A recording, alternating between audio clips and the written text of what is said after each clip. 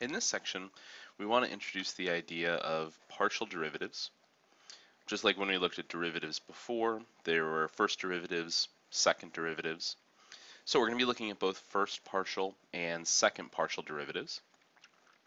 First thing we want to introduce is just the notation that's going to indicate what we want to find is a partial derivative.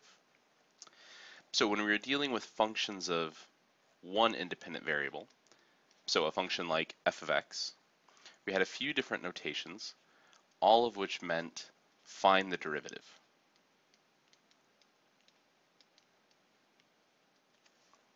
So a couple different ways we could write that would have been dy over dx, df over dx,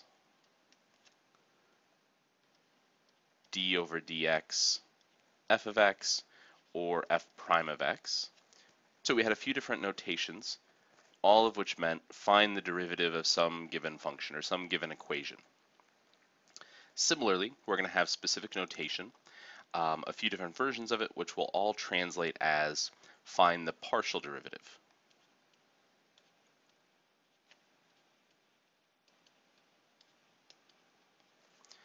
So when we're talking about partial derivatives, we're talking about a function that has two independent variables. So instead of just a function f of x, we're dealing with a function f of x comma y. So we have two independent variables.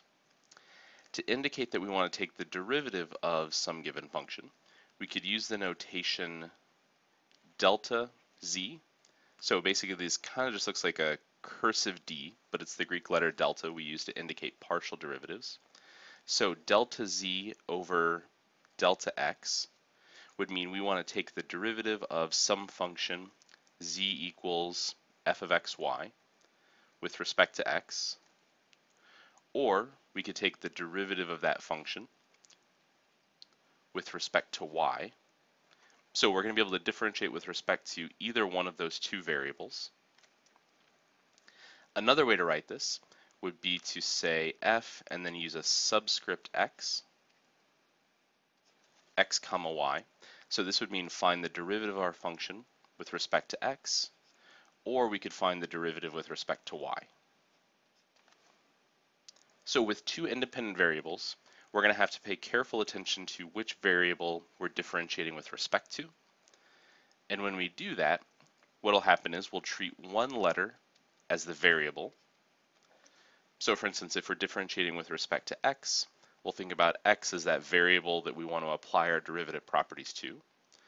And we'll treat the other variable as a constant.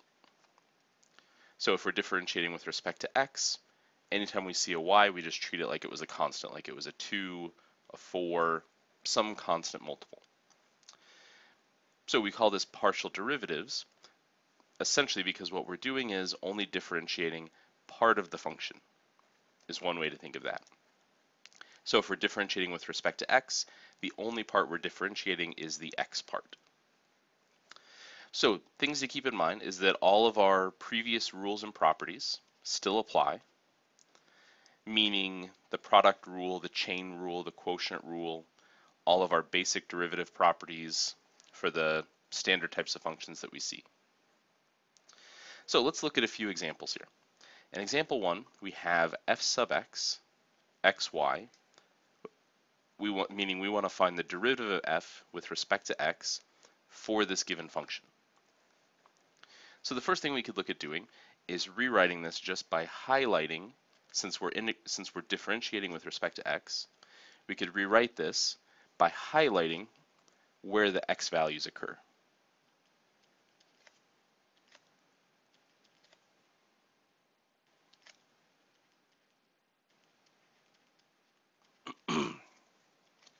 So we have an x squared and an x. So when we look at the first term, we're going to differentiate x squared. In the second term, we're going to differentiate the x, but the 4 and the y we'll just treat as constant multiples, so those aren't going to change. And then in the last term, there is no x variable, so since we treat this whole thing like a constant, the derivative of any constant is 0, so that's just going to go to 0. So when we look at evaluating f sub x, the derivative of f with respect to x, we'll get the derivative of x squared, which is 2x, minus 4 times the derivative of x, which will be 1, and then times y, since again, we're just treating that as a constant, so the derivative doesn't affect it. And then the derivative of 7y squared, since we're treating that just as a constant with no variable component, the derivative there is just 0. So our result becomes 2x minus 4y.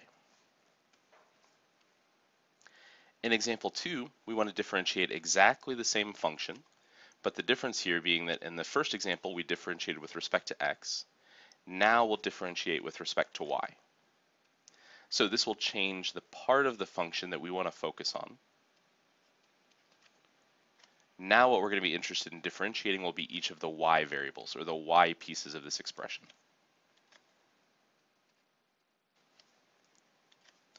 So when we evaluate f sub y, the first term goes to 0, since x squared we're treating as a constant, minus 4x times the derivative of y will be 1, minus 7 times the derivative of y squared will be 2y, or what we get is minus 4x minus 14y. So starting off with exactly the same function, but differentiating with respect to a different variable, gives us two very different results here. So again, can't stress enough we need to pay attention to which variable we're differentiating with respect to, since that can affect our final answer. In example 3, again here we're being asked to differentiate with respect to x, meaning we want to consider the function 9x cubed as the variable portion, plus 9, again, x squared as the variable portion, and then y we want to think of as just a constant, plus 7y cubed. So when we find delta z over delta x, which again just means take the derivative of this function, or this equation, z equals this function on the right hand side, with respect to x, we'll get 9 times the derivative of x cubed, which would be 3x squared, plus 9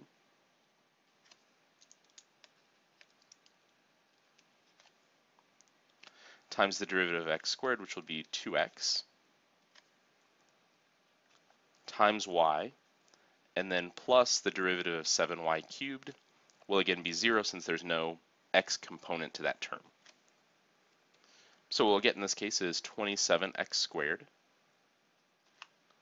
plus 18xy.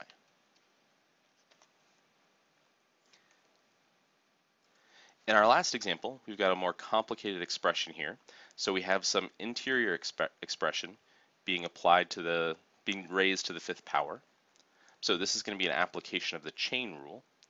So to find delta z over delta y, the first thing we'll need to do is use the chain rule. So our outer function is x to the 5th.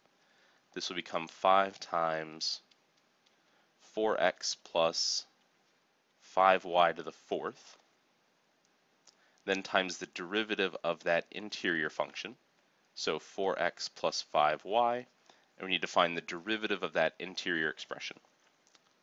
And in this case, we're differentiating with respect to y, so only that second term has a y variable. So this will become 5 times 4x plus 5y to the 4th times 0, since the derivative of 4x with respect to y is just a constant, plus 5. Or 0 plus 5 is 5, so we get 5 times 5 is 25 times 4x plus 5y to the 4th power. So again, all those previous rules, the chain rule, product rule, quotient rule, can still apply to our partial derivatives.